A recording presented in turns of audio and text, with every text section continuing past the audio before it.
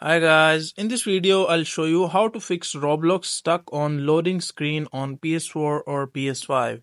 So make sure to watch this video till the end.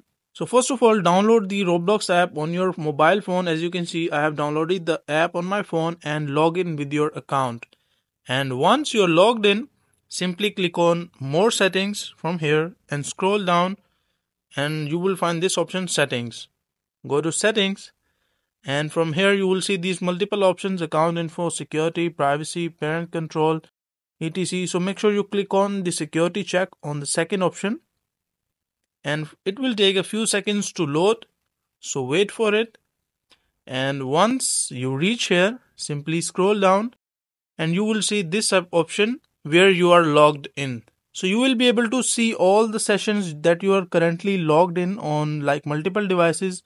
And make sure to find your session PS4 or PS5 here and log out from that session. And if you're not able to find that option, so what you need to do is simply click on log out of all other sessions and simply click on log out.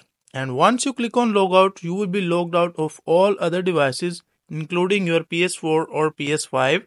And after that, simply try to log in again on your PS4 and PS5 and hopefully your issue will be solved.